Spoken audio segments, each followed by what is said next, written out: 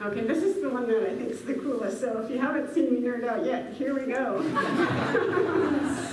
So, Archaea polymorpha, this is a really common liverwort. Again, it's one of those species that if you look at an old fire pit, it grows on the kind of that charcoal. It's pretty ubiquitous. But look at these structures. So these are the female structures that grow. So we know now that mosses need the sperm to get to the eggs, but how do they swim? And they're up on stalks, and there's males. There's not any males in this picture, but they're more of a flat-shaped umbrella. So we have sperm swimming down and then trying to swim up, and they need all this water, and what's going on? How do they do that? Well, these things are so beautifully designed. So here's a male. That's what their structure looks like. Here's the female. Well, that's what their structure looks like. And there it is with a water droplet just hanging there. Well, cool. So the sperm can get there and they can hang out for a while and reach their spot, and it can fertilize and create spores because that water droplet's just hanging there. How is it hanging there? So they took one of these off and stuck a needle in it and put it in a container of water. And yeah, the surface tension of the water just keeps it hanging right inside that structure. So it's perfectly designed for what it needs to do. And now we can use that structure and make a plastic or some type of polymer pipette to transfer water droplets. Now most pipettes that you think use some type of suction to draw water up and then dispense the water. This doesn't need any sort of suction, so it's a little more delicate in the way that you can use it without causing that disturbance with that force that you need to suck up or suck down. So they've created these pipettes. Now they've created them really small, but up to 1 centimeter across will hold a water droplet.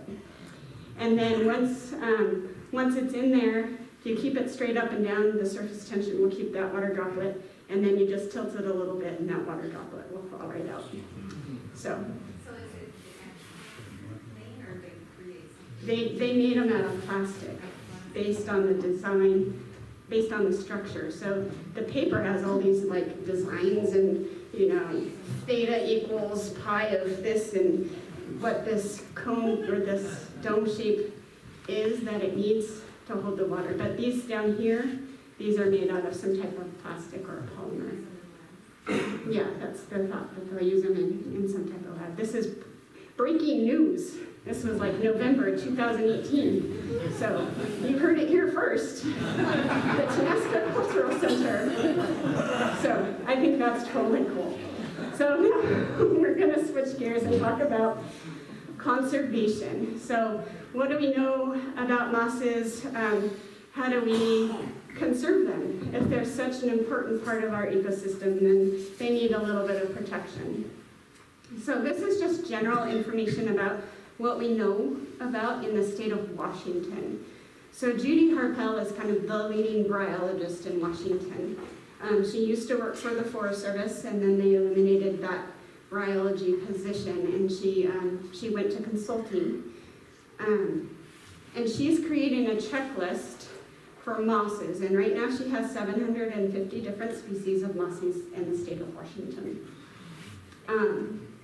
So she's been working on that for years, and right now it's still not published, so we don't have any sort of real reference list to go to of what we have here in the state. For liverworts, the news is even worse. There's no, it says I'm working on a checklist. I was, and then I didn't, and now I have to start over. So we'll see about that. So this CPNWH, what does that stand for? Consortium Pacific Northwest Herbaria. So this is at the University of Washington at their herbarium. They created a database where they've collected all sorts of specimens, vascular plants and lichens and bryophytes. And they're all in one database. So this includes schools in Oregon, UBC, all the schools in Washington have their data in this. So it's this like huge database of Northwest herbaria. And so this is the best we have. And it's only as good as the things that have been put into herbaria, right? There's lots of species we know about that we never collected and sent to an herbarium. But, so this is the best information we have. And when I queried it and kind of sorted through the different nomenclatures and different, we have about 230 species of liverworts in the state of Washington. Hornwort species, there are about 5, and that's also from a herbarium query. As far as what's rare, this is also lacking information. So Judy Harpel, when she was the bryologist for the Forest Service, really helped the state of Washington put together a rare species list. This was in 1996, and there have been no updates since then. So it's a little dated. There are things that should probably come off the list, and many, many species that should be added onto that list.